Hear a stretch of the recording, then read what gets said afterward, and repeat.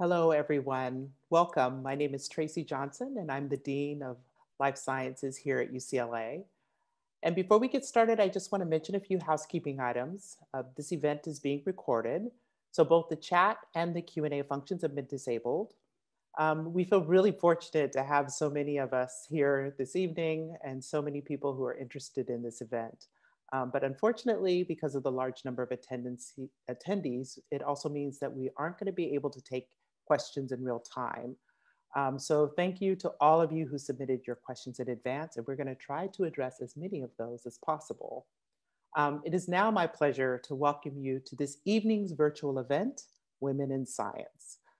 As March is Women's History Month and International Women's Day was just a few days ago, we thought it would be fitting to highlight a few of the remarkable female faculty in the Department of Molecular Cell and Developmental Biology.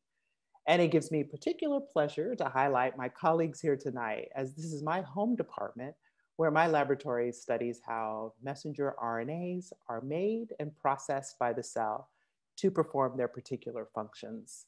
But tonight's webinar, you're going to learn about the panelists' impactful biomedical research focused on finding solutions to high impact problems. You're also going to hear about their experiences as women in science and their advice for the next generation.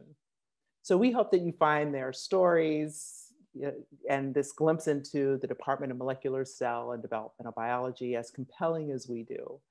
So before I introduce you to our wonderful chair of the department, I want to say a few words about the Department of MCDB. So as a faculty member in molecular cell and developmental biology, I've had the good fortune to witness the inclusive, collaborative environment in the department firsthand. MCDB advances our knowledge of life on Earth at the cellular and molecular levels. Our mission is to educate the next generation of scholars and professionals, leaders and citizens of the world by fully integrating our students into the cutting edge research that we do. Our faculty and our students are involved in every aspect of cutting edge research, from stem cell biology to cancer research to the computational interpretation of genomics data to understanding development of the heart.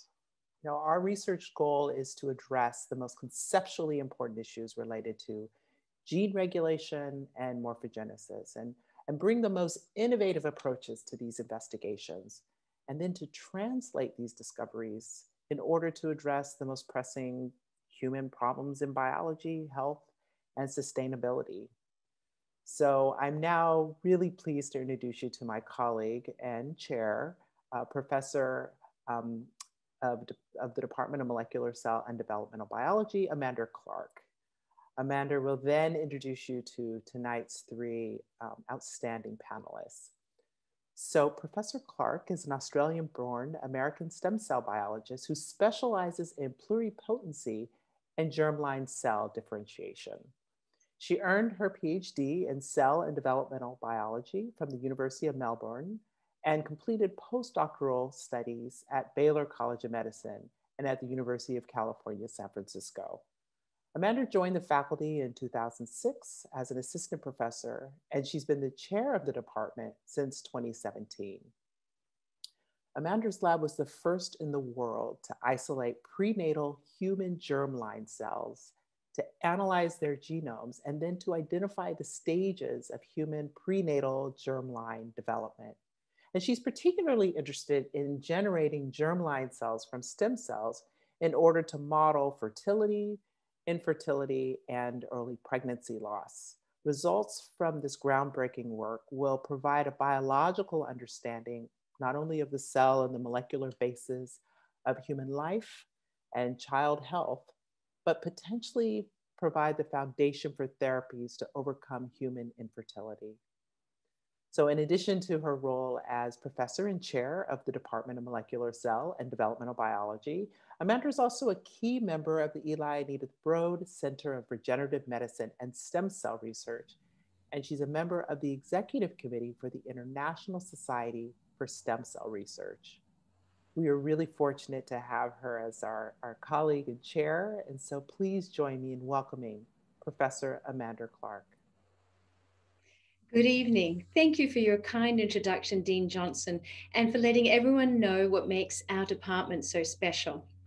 I have the distinct honor of chairing the Department of Molecular Cell and Developmental Biology, and I'm delighted to welcome you all to this evening's webinar on women in science. Our hope is that tonight's event not only is enlightening for you, but also sparks conversation and action. We encourage you to make a difference with the knowledge you gain. It is my pleasure to introduce the three molecular cell and developmental biology faculty who will be speaking with us this evening. Our first speaker is Professor Hanna Mikkola. Hanna received her MD and Ph.D. from the University of Helsinki, Finland. She performed her postdoctoral research at the University of Lund in Sweden and at the Dana-Farber Cancer Institute at Harvard Medical School. She joined UCLA and the Department of Molecular Cell and Developmental Biology in 2005. Hanna studies how blood stem cells are generated during embryonic development and how their ability to self-renew and give rise to differentiated blood cell types is orchestrated by cues from their microenvironment. Her goal is to enhance the understanding of these processes in order to efficiently and effectively generate blood stem cells in the lab. A readily available supply of these cells would greatly improve transplantation treatments for blood diseases such as leukemia and sickle cell disease. Hanna's research could pave the way for the production of healthy blood stem cells in the lab using patient-specific blood stem cells, which would allow patients to be their own bone marrow donors. Hanna is an active member of the Eli and Edythe Broad Center for Regenerative Medicine and Stem Cell Research and of the Johnson Comprehensive Cancer Center. Please join me in welcoming Professor Hanna Mikkola. Thank you so much for that very kind introduction. It is a true honor to be here this evening to represent one of the many, many outstanding women in science at UCLA. Today, I would like to share a glimpse of my journey in trying to understand how to make blood-forming stem cells to improve the treatments of leukemia and other blood diseases. You might ask, what brings a young woman scientist all the way from Finland to Los Angeles to study stem cells? Looking back, this was probably not a coincidence. Growing up, these images of children with leukemia always stopped me. I was terrified, sometimes so badly that I could not sleep at night. My response to my fear was, let me get to know it better.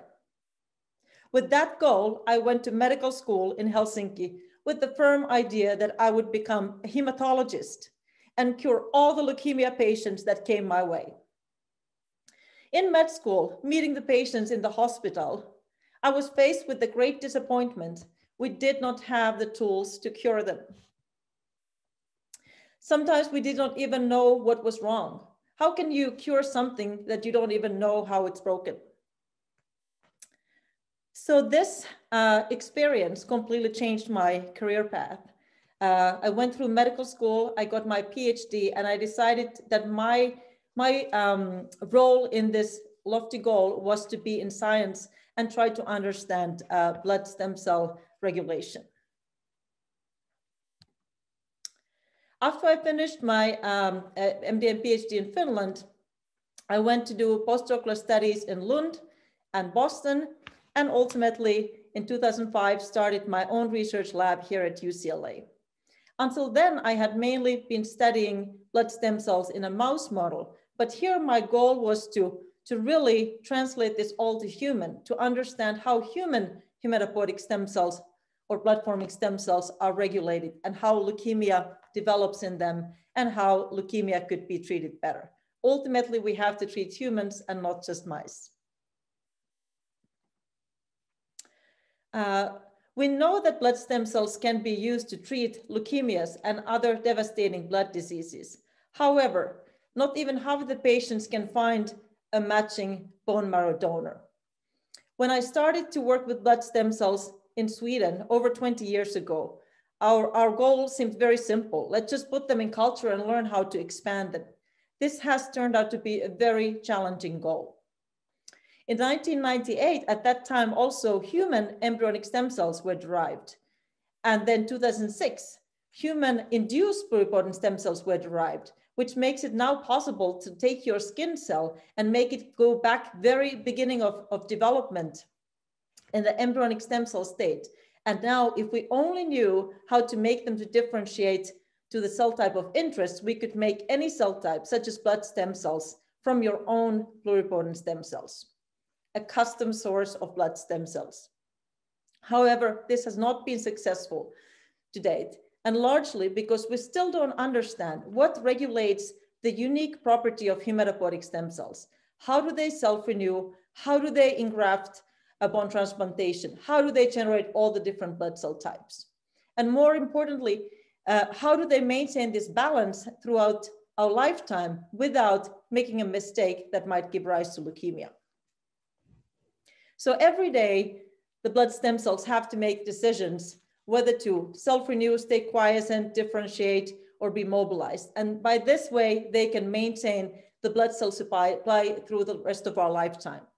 The key for this homeostasis is asymmetric self-renewal, where one cell remains a stem cell and one starts differentiating. If you actually want to expand the number of stem cells, you need to tell them to self-renew symmetrically. And this is possible, but when we try to do this in culture, these cells are largely destined for differentiation or death. So how could we make this happen? We essentially had to fail first so that we could learn from our failures. By learning from all these situations where blood stem cells lose self-renewal abilities, such as during differentiation or culture, we identified the genes that always go with the self-renewing cell. And from these studies, we found a very important stem cell regulator called MLLT3. We learned that when we restored the expression of MLLT3 in blood stem cells in culture, we were able to expand them in number over 12-fold. And this is clinically very significant because now we would have a much greater supply of blood stem cells for downstream applications. And now we can also understand what does self-renewal really mean? And what MLLT3 told us, that self-renewal means that you have to renew an active mark in those key blood cell regulatory gene every time when the cell divides. And in this way, enabling symmetric self-renewal in culture. However, the goal to make a hematopoietic stem cell from pluripotent stem cells is even more challenging because we're not only dealing to how to maintain something that was established, but how to make it from scratch. And now we have a lot of question marks.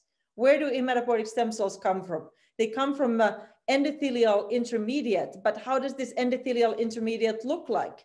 How do the early hematopoietic stem cells look like? They look very different than in the adult.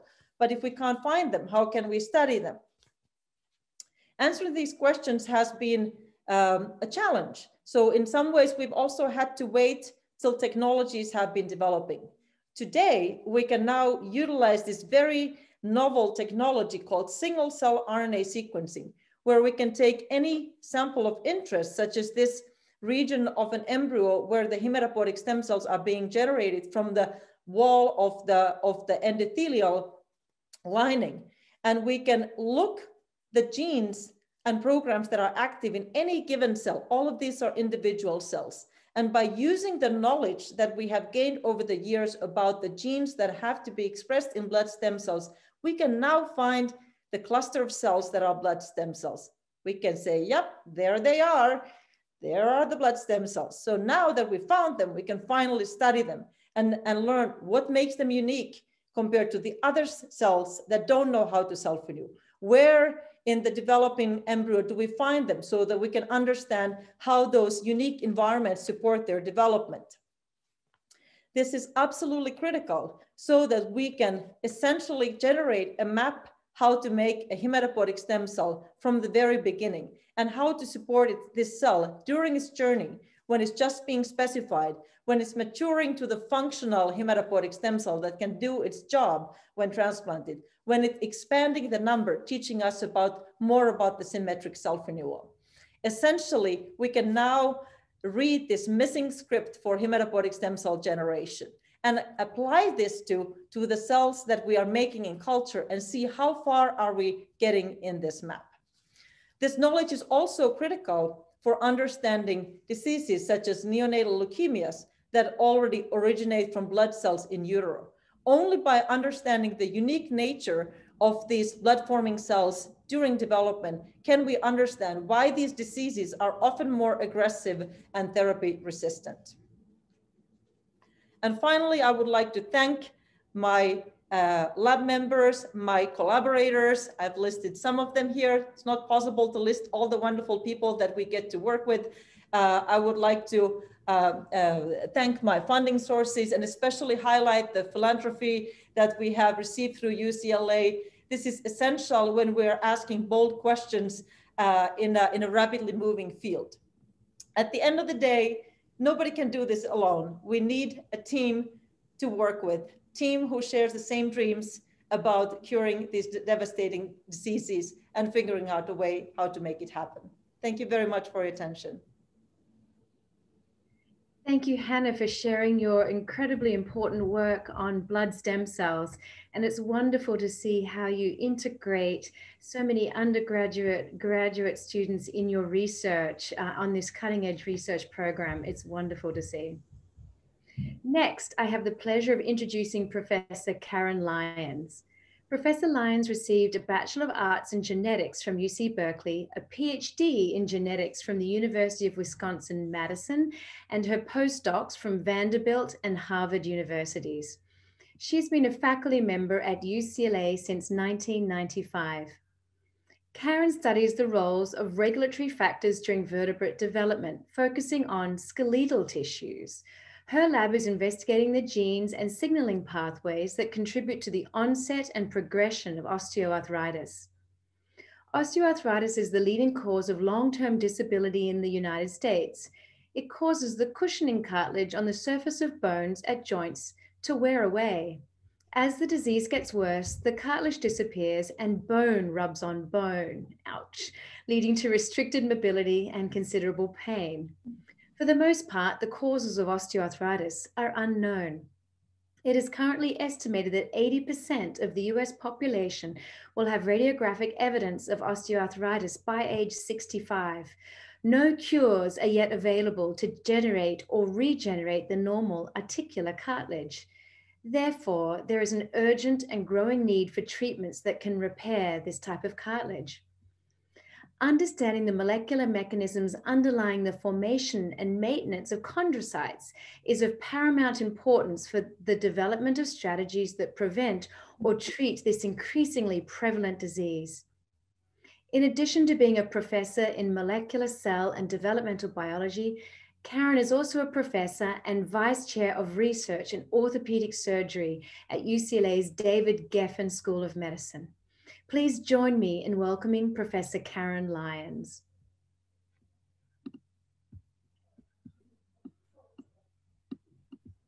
Well, first of all, thank you all for letting me have this chance, this wonderful opportunity to meet with you. It's wonderful that we have these chances in this remote era.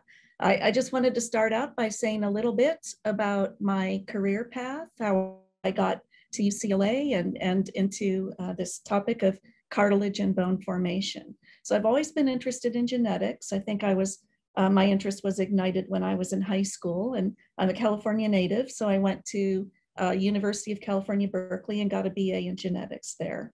I then loved genetics even more after that experience, especially after a Drosophila genetics lab, and decided to go to the University of Wisconsin-Madison for a PhD. At the time, that was one of the best genetics programs in the country. And I was really very fortunate to be in the lab of Oliver Smithies. He won the Nobel Prize for inventing the technology that allows us to use embryonic stem cells to make defined mutations in mice. So I was in the lab when this work was happening. And when I wasn't in the lab, I was learning to do things like snowshoe or snow skiing or various other outdoor activities because the winters are long in Wisconsin. In any case, I was very excited after learning all about this technology to be able to make defined mutations in the mouse, and decided that I wanted to apply that technology to developmental biology to try to understand the functions of individual genes. And we could do that now for the very first time in a very defined way. So I went on and did postdoctoral research at Harvard University and at Vanderbilt University, where I worked with some leading developmental biologists who both happened to be women, my two postdoctoral mentors. In between, I learned a lot about whitewater canoeing and met my husband that way. One of the things that happened to me while I was a postdoctoral fellow in the lab is that I had discovered a gene. We were just doing screens for interesting genes that had cognates in Drosophila. And I came across a gene that turned out to be essential for cartilage and bone formation. It's now known as bone morphogenetic protein. Well, that was very exciting to bone biologists at the time, and it led to an opportunity for me to go to a pharmaceutical company and to work a little bit in that setting. So that was really exciting to be able to see what bioscience was like. But in the end, I really wanted to ask much more fundamental questions about cartilage and bone formation. So that's why I decided to come back to academia, and how I ended up being a faculty member with a joint appointment in MCDB and in orthopedic surgery.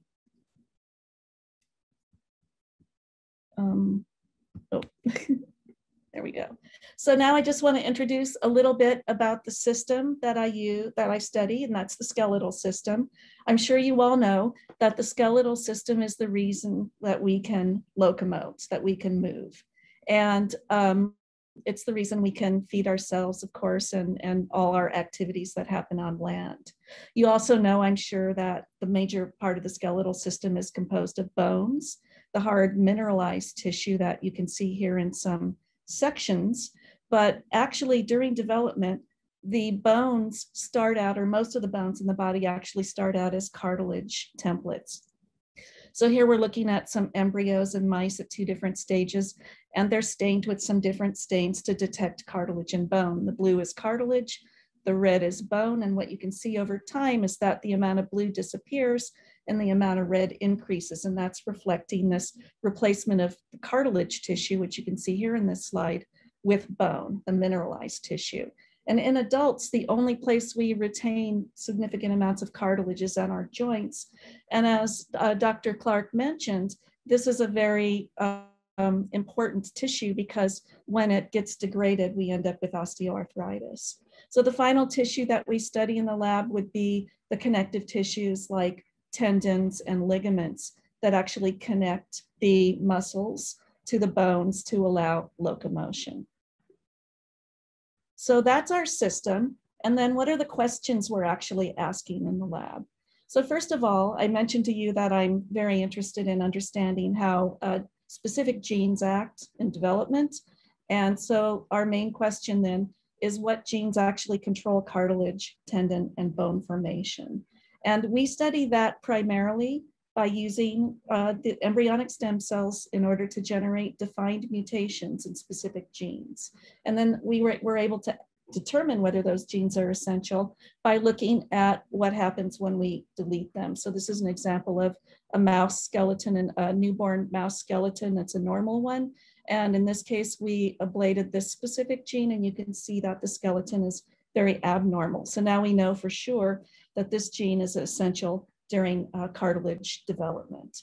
And so then the next question, of course, having identified the genes of interest, would be to understand how it is they act. And it's that question that consumes most of our time in the lab. We attempt to think about this on multiple levels, molecular levels, cellular levels, and whole tissue levels.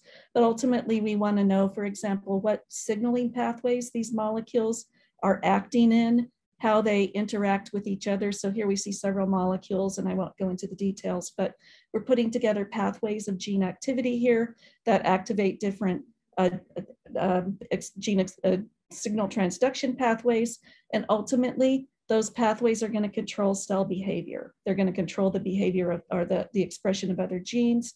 They're going to control cell activities like proliferation and differentiation. And ultimately, that's going to tell the tissue how it's going to form. So those are the main questions. And the ultimate goal then is to understand whether we can use this information to repair damaged cartilage and bone. And as Dr. Clark mentioned, one of the major diseases in the skeletal system is osteoarthritis. And there are to date no cures for this particular disease. Another one we care very much about is osteoporosis, which is the thinning of bone. And this condition causes fractures, especially in women as they age. And in fact, deaths due to osteoporotic fracture outnumber deaths due to breast cancer, stroke, and heart disease combined in women. So it's a very serious problem. So now just thinking a little bit about our basic approaches. I mentioned to you that we really focus on analysis of mutant phenotypes. What happens when we knock a gene out? What happens to the cartilage and the bone during development and later? So that's our main approach. Is we've identified candidate genes. We identify a gene as a candidate as maybe important in cartilage or bone through a variety of techniques. It can be through studies like RNA-seq, like Dr. Mikkola just explained, or it can be through directly looking at expression of genes. And in this case, I'm showing you an image where we are looking at expression of two different genes by introducing a fluorescent protein inside the gene to see where that gene is turned on, and both of them are on in cartilage. So using techniques like this, we choose our candidate genes to analyze, and then we generate our mutants. Following that, we then analyze the phenotypes of the mutant mice to try to define their mechanisms of action. So as an example, I already mentioned this particular gene. It happens to be a growth factor receptor. And when we ablated this gene, we have a mouse that has a very deformed skeleton. And we can use other techniques then to go into far more detail to understand the mechanism. So one example of that here is just looking at a histological slide. We can see that there are major problems with the organization of the tissue. We can go in more detail using techniques like computerized tomography to look in higher detail. In this case, we're looking at bone from a different mutant, and you can see that in this particular mutant, we have far less bone than in the wild type. We can go at the cellular level and take cells out of these mutants and ask how well they are able to form specific tissues. In this case, we can look at stem cells, skeletal stem cells, and ask whether they can become bone or whether they have a propensity to become other tissues like fat. And finally, we can do various biochemical analyses to understand how the specific mutations are affecting signalings and interacting with other proteins. Our end goal in all of this is to try to develop biological therapeutics to treat skeletal diseases. And this is just an example of an attempt at a recent study where we're trying to develop a strategy to address post-traumatic osteoarthritis. As Dr. Clark mentioned, osteoarthritis is the leading cause of long-term disability in the United States. There are no cures at all for this disease, and the only thing that we can do right now is a total joint replacement, which is not going to last forever and certainly not anywhere near as good as the native tissue. So in this particular case, we're looking at an adult joint in two different ways, micro-CT and then through a section. The orange tissue is the cartilage. When we induced osteoarthritis in this tissue, as we see here, we have a case where all that cartilage has become degraded, and so the bone is grating on bone. That causes a great deal of pain and loss of mobility. When we have introduced this particular therapeutic, which we discovered because of our developmental biology studies looking at mutant phenotypes, we're actually able to see a large restoration of the cartilage surface, and we reduce some of the other areas where we see damage to the whole joint. So we're excited about that approach. It shows that understanding developmental biology can give you insights that are relevant to human disease. Of course, none of this happens in a vacuum. It takes a village. And just showing you some slides, largely undergraduates actually have been running my lab for the last couple of years. So I'm super excited to have them be able to come back in the lab soon. And thank you for your time. Thank you very much, Karen, for letting us know about the exciting work that's been going on in your lab. Finally, I would like to introduce our third panelist for the evening, Professor Hilary Coller. Hilary earned a doctorate in toxicology from Massachusetts Institute of Technology and performed postdoctoral training at the Whitehead Institute and the Fred Hutchinson Cancer Research Center. She focuses her research on understanding the molecular basis of cellular quiescence, a temporary state during which cells do not proliferate or divide to produce more cells. The ultimate aim of her work is to cure human diseases associated with excess cell proliferation, such as cancer, or perhaps the flip side of this, a lack of cell proliferation, such as chronic wounds. Hilary is investigating methods to prevent cancer resurgence by keeping quiescent cells in their inactive or dormant state, finding a way to target and kill them, or kicking them back into the proliferative state and targeting them with selective therapies. Tonight, she's going to tell you about her research on autophagy, the autophagy pathway, which could have major implications for healing chronic wounds and reducing cancer growth. In addition to being a professor in molecular cell and developmental biology, Hilary is a professor in UCLA's Department of Biological Chemistry and serves as interim director of UCLA's Molecular Biology Institute. Please join me in welcoming Professor Hilary Coller.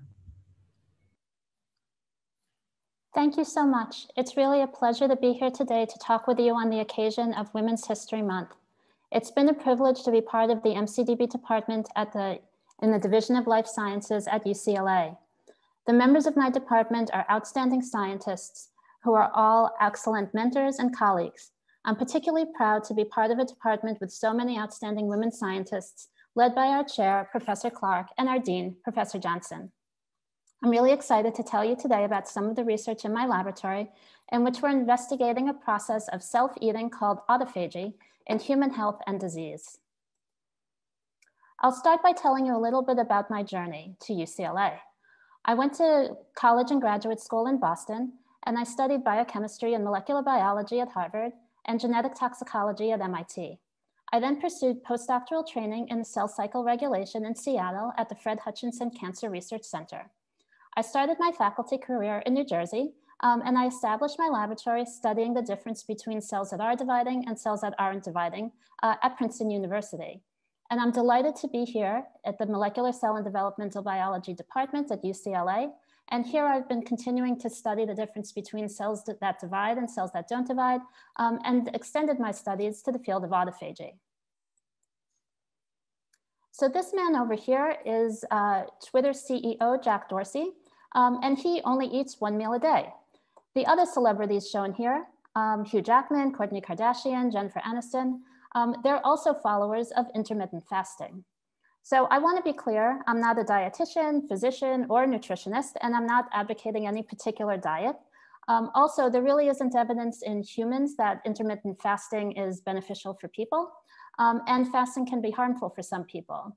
But I start with this slide because the members of my laboratory and I have become very interested in the role of metabolism in cell biology and physiology. And in particular, we've been interested in the role of the process of autophagy, which is the rationale for these intermittent diets. So autophagy is a pathway of self-eating, and it can be induced by nutrient limitation. So during autophagy, a cell will make a new sphere out of organelles, a new organelle, and capture material from the cytoplasm. So things like old and damaged proteins, protein complexes, and even entire organelles like ribosomes and mitochondria will be captured into these organelles. The organelles will then move and fuse with a lysosome. And the lysosome is the trash compactor of the cell. And once you form this fused molecule, fused organelle, the autolysosome, then the material that's inside the autolysosome will be degraded. The cell will be able to reclaim metabolites that are shown here, as well as to get some energy. So autophagy provides not just raw materials and energy, autophagy can also be used to clear bacteria and viruses from within the cell and to limit inflammation, which is the activation of your immune system to fight foreign invaders. Autophagy is also useful for degrading proteins in your brain that can form aggregates and contribute to neurodegenerative disease. So autophagy occurs in most cells most of the time, but it can increase in certain situations, including nutrient limitation. That's why fasting and calorie restriction can tell a cell that nutrients are unavailable, and so it should activate this autophagy process to sequester and burn cellular material for the energy and the metabolites. So this is part of the reason that people, including celebrities, engage in intermittent eating. There are also other ways to induce autophagy. So for instance, exercise, and there are small molecules that can induce autophagy. The autophagy pathway is likely reduced with aging, and in model organisms, treatments that induce autophagy can result in longer lifespans. So in my lab, we've been very interested in investigating the role of autophagy in different aspects of health and disease. In my laboratory, we've been using reporters that allow us to identify autophagosomes. So if we look for a fusion between LC3, which is a protein that gets inserted onto the autophagosomes, and GFP and mCherry, we're able to visualize autophagosomes because they still have the green.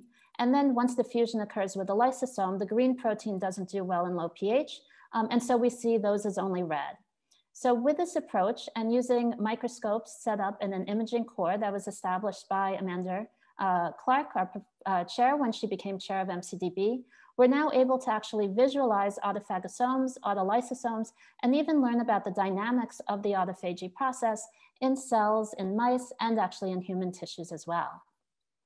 So through this, we've been trying to understand where, when, and how autophagy is induced in the body. So one place where we've discovered that we observe autophagy is in wounded tissue.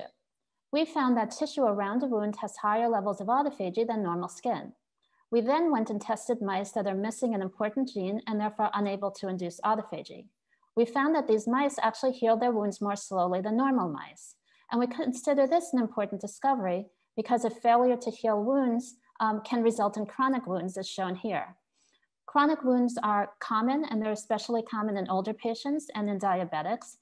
They can be severely disabling, and doctors really don't have very effective treatments. So we thought that it was particularly important that our lab found that the wounds in the mice that don't induce autophagy share a key property with chronic wounds found in humans, which is that they have a higher level of inflammation. So we're now working with a collaborator, Axon Nuvong, who's at UCLA and the Veterans Administration, and we're studying chronic wounds from human patients in order to understand whether the autophagy pathway is playing an important role in the development of these chronic wounds, and whether treatments like diet, exercise, or small molecules that induce autophagy might improve wound healing in patients with these chronic wounds. So in healthy people, autophagy is thought to be able to protect against the development of tumors. But once a tumor is formed, the tumor itself can rely on autophagy in order to progress and use autophagy as a way to get bigger and bigger. We found that not only the tumor itself, but also the cells around the tumor can induce autophagy and rely on autophagy.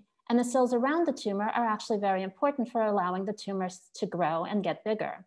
So we've been discovering that actually if the cells around the tumor can't turn on autophagy, then the tumor, which normally would be not seen very well by the immune system, actually becomes observed by the immune system. And if autophagy is inhibited in these cells, then the immune system will target the tumor for death. So we think that this is a very exciting opportunity in order to be able to inhibit autophagy in the tumor and the tumor microenvironment around the tumor to make the tumors more visible to the immune system and reduce tumor growth. And we're working with Professor Dr. Crompton at UCLA, who's a surgeon, who's been working with us to collect tumors in order to study whether or not we can use autophagy inhibitors to prevent the growth of tumors. So in summary, The autophagy pathway is a process of self-eating induced by nutrient limitation and by exercise. We think that the autophagy pathway is an exciting target for therapy. We're attempting to induce autophagy to limit inflammation and promote wound healing. And we're also trying to inhibit autophagy in the tumor microenvironment in order to help recruit the immune system and reduce the growth of tumors. So I want to thank all of the members of my laboratory who've worked so hard on these projects. A special thank you to Ellen Zhang, who's an outstanding, tenacious woman scientist who's spearheaded our work on melanoma. Thank you to all of these sources for funding. And thank you so much to you for joining us this evening. I feel very fortunate to be doing my research at UCLA, where I have access to incredible resources, and I'm supported by a wonderful team of lab members and outstanding colleagues, like my colleagues here on this panel. Thank you, Hilary, for telling us about your inspiring research. Now let's continue the conversation with a Q&A featuring all three panelists. Please welcome back Professors Mikkola, Lyons, and Coller. We look forward to addressing as many questions as possible. Okay, so Karen, I'm going to start with you. And because this is an event about women in science, I thought that the question and answer would be fun to maybe tackle questions related to being a woman scientist rather than specifically about your research, but we can also have questions about research if there is time. But Karen, I want to start with you. When did you decide you wanted to be a scientist? Oh my goodness, I think I always knew I loved science. So my first epiphany was when I was very young and I watched an ice cube melt. And I was just amazed watching the phase transition from a solid to a liquid, and I had to know how that happened. And I don't think I stopped asking questions since then. So it was natural. I think I went around, and thinking actually about careers. Let's see, I think I wanted to be a princess when I was about 3. And after that, I wanted to be a veterinarian and then a medical doctor. But in the end, it was my love of science that propelled me to basic research. So I think there are many paths to get there, but I have loved my journey every step of the way. So it sounds like that following what you're passionate about, whether that's being a princess or being a scientist, is one of your words of wisdom for our young female audience members out there tonight. I think so. I think if you do that, if you do what you love, you will not regret any of your choices. So Hanna, a question to you. I also traveled across the world to embark on my training in the United States. And so I'd like to hear a little bit more from you about what drew you to the United States for your research, and then what made you decide to stay rather than going back to Europe to launch your career here in the US and at UCLA. Okay, so when I was doing my PhD in Finland, my co-mentor and a wonderful role model, wonderful female scientist, Lena Peltonen, she taught early that if you want to do the science at the highest level, you need to work with the best people who are really doing the most cutting edge things. So routinely, we were sent to all around the world to learn a new technique and bring it back. So there was no sitting at home in your corner and crying why you can't do it. So after that experience, it was only natural that after I finished my MD and PhDs that I wanted to look at the map and say, where are the best people in my area? And there's a funny little anecdote. I wanted to go to Stu Orkin's lab in Boston, and I interviewed, and I thought it went really well, and said I wanted to come, and he said, we actually don't have space right now. And I was too naive to understand that that meant that I wasn't a priority.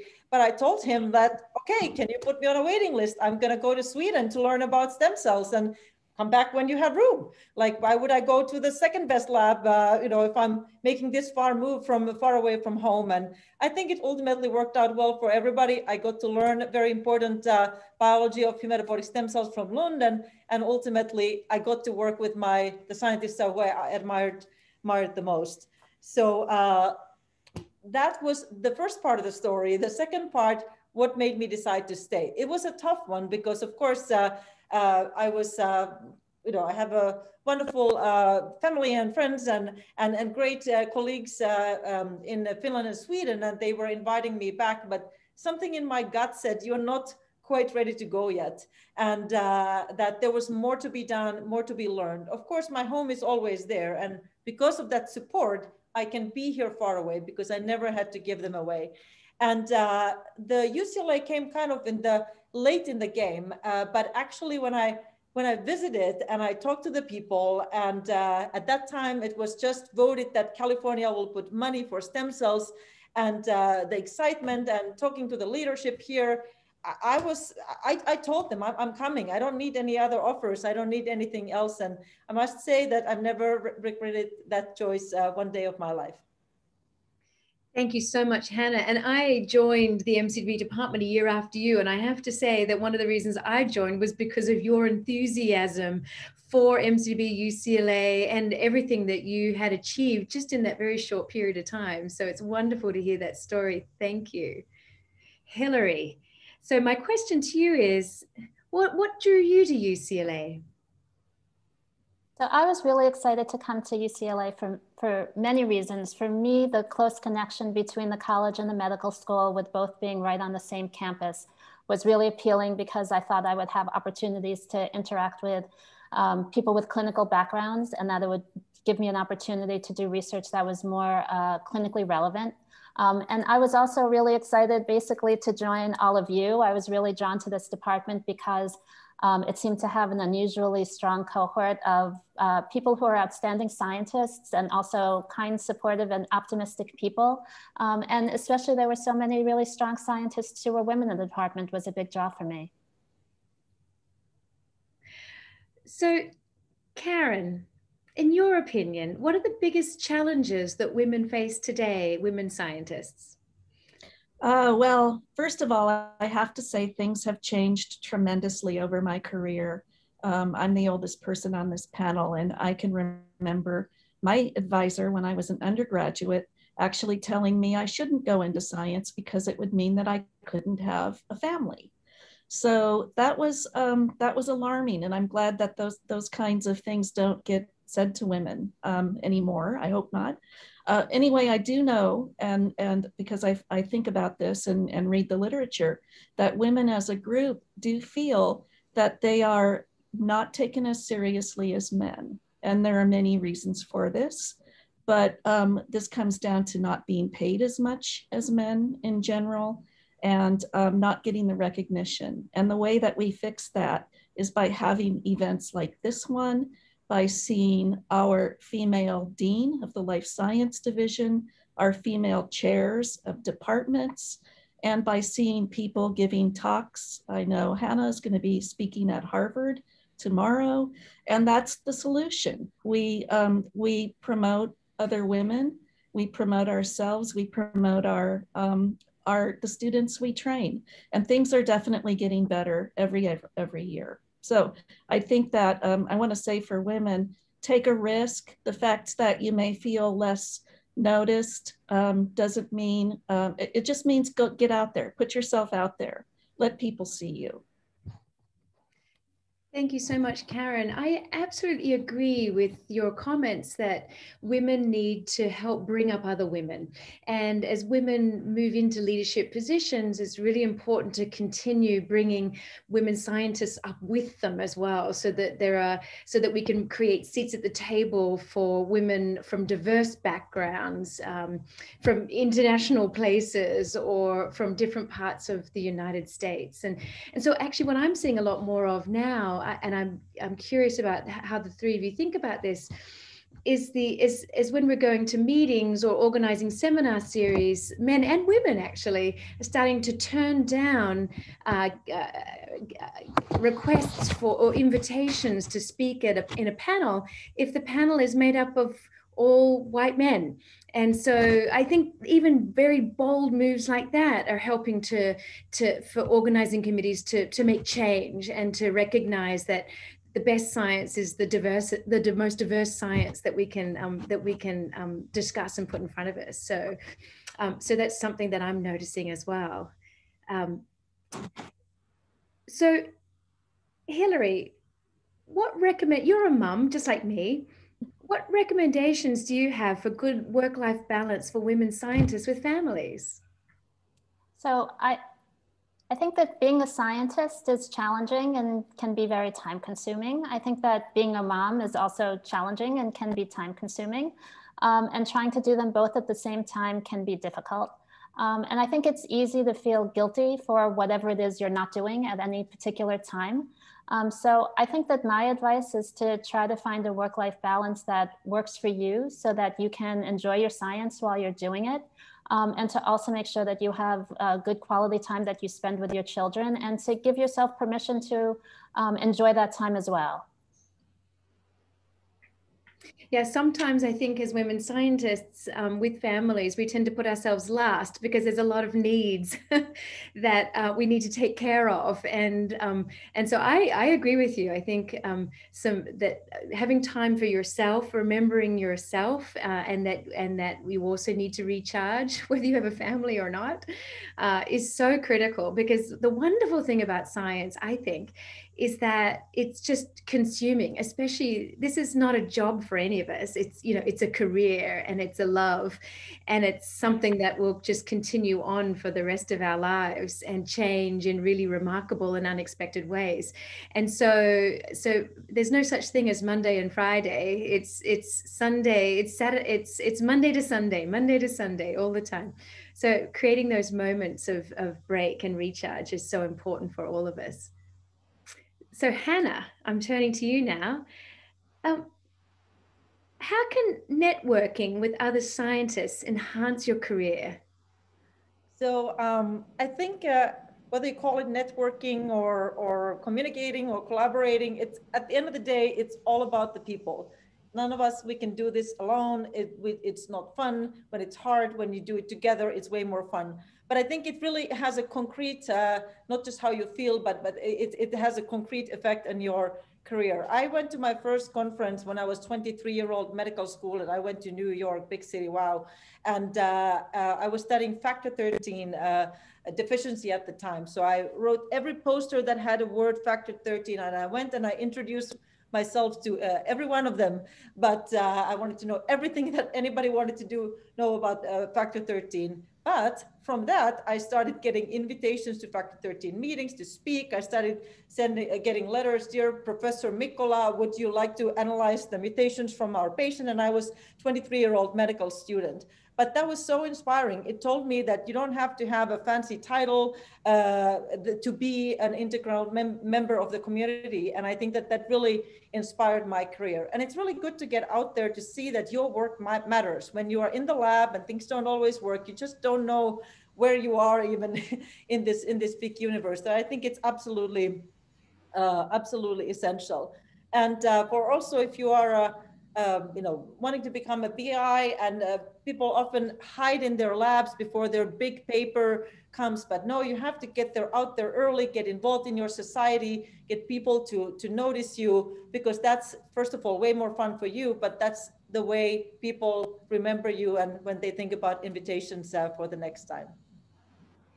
I also think one of the hidden benefits of being a scientist, I know it's challenging right now in COVID, is that being a scientist means that, you know, science is done all over the world. Science is global.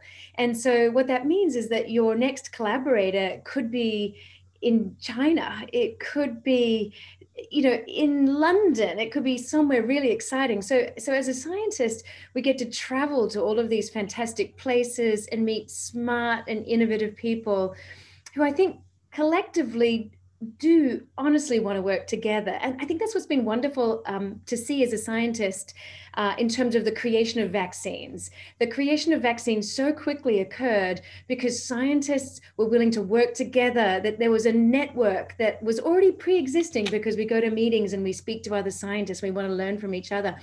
And when that was needed, that pre-existing network was leveraged, and then we were able to get vaccines. So this is the case whether you're as a molecular cell and developmental biologist or working as an immunologist. It's the same blueprint we all use, that networking is what helps us to get science done faster, but it's also really fun to do science that way in a community. So thank you so much, Hanna, for sharing that with us. And we've been on the same dance floor with one of the developers of Moderna. So that's right, we have. A shout out to Derek Rossi if he's listening. So Hilary, are there female leaders in the field who have inspired you, and why? Yes, absolutely. There are a number of women who I've taken inspiration from. So women like Gertrude Elion, who worked on purine nucleotide metabolism and was one of the first to come up with antiviral drugs. Barbara McClintock, who studied maize chromosomes. Katherine Johnson, who's in the movie Hidden Figures. Flossie Wong-Stahl was the first scientist to clone HIV and got her Ph.D. in molecular biology from UCLA. Elizabeth Blackburn was a pioneer of telomeres. Elaine Fuchs taught me so much about hair follicle stem cells. I had a colleague at Fred Hutchinson, Sue Biggins, who's taught the world a lot about cell division. Angelica Aman was a really wonderful scientist who studied chromosome loss and aneuploidy. And the women here at UCLA, including those who are here today and others like Catherine Plath and Dean Kelsey Martin from the Med School have all been really inspirational for me. Thank you, Hilary. So I'm going to finish with two more questions, one to Karen and one to Hanna. There are different topics, and then we'll close out the evening. So Karen, how has COVID changed the way you and your team do research? Well, it really has had a profound impact. You know, at first it was scary and sad because we had to slow everything down and stop our breeding, and you know, we miss the energy of the undergrads not being in the lab. That was a really hard thing to adjust to. But it gets back to some positive things, some things that you and Hanna and Hilary have all talked about, and that's about networking. We reached out to our colleagues around the world, and this was sort of an informal thing. We have informal Zoom chats about data, just like big lab meetings where we just talk and share just like we would do at a normal meeting, but it's all enabled by the Zoom platform. And we got a lot of collaboration started that way. Which cores are open at your university? Which ones are open at ours? Send us your samples. We'll do this, you do that. So I think that's been really wonderful, and it's formed great bonds, and there's been nothing but collaboration. So I think I'll end there to give you a chance to end with your last question. Thank you so much, Karen. Hanna, do you have words of wisdom to share with aspiring female scientists? Our last question. So I've had an opportunity to work with so many wonderful, talented women scientists, but somehow, sometimes it feels like the women don't trust in their abilities to pursue it as a career. They're equally talented, if not more talented or accomplished as their male colleagues. And some of them, they say, I don't think I can be like you, or I don't think I want to be like you. You've sacrificed too much. And I told them, you don't need to be like me. I have lots of faults. You know, be yourself. It's really the diversity that brings the science forward. When I went to Stu Orkin's lab, I was so, man, I want to learn how to be like Stu. And I came out of there like, I could never be like Stu. I would be a lousy Stu Orkin. So I really have to build on my own strengths to make it in my career. And the other point I wanted to make, sometimes you can't, like, you don't always have to be 500%. We always give the best we can. It doesn't always have to be 500%. This may come up when you're thinking about starting a family. For me personally, this was very concrete when I went through breast cancer treatments, especially after the second round when the treatments were really beating me to the ground, and you kind of a brain fog and losing your self-confidence, and you wonder, can I really keep doing that? But the science kept telling me, keep going, keep going, keep going. It's too good to stop now. And I think that's an important lesson. Like, you know, we don't have to be superhumans. We do the best we can. And for me, at least, the science has told me, like, thank you for staying. We're finally answering the questions that we wanted to answer since 20 years ago. So I think my word of wisdom is, if you love it, go for it. And the rest can be just figured out. Thank you, Hannah. That's inspiring. If you love it, just do it. And we're going to end it on that note. So thank you, everyone, for joining us for Molecular Cell and Developmental Biology's conversation on women in science. We hope you enjoyed the event and have learned something tonight that you will take with you. We also hope that this event showcased the critical role that women play in scientific discovery, education, and innovation. To all of you aspiring female scientists out there, don't give up. If you love it, just do it. This webinar has been recorded. We will send a post-event email with the link to the recording. Please feel free to share it with others.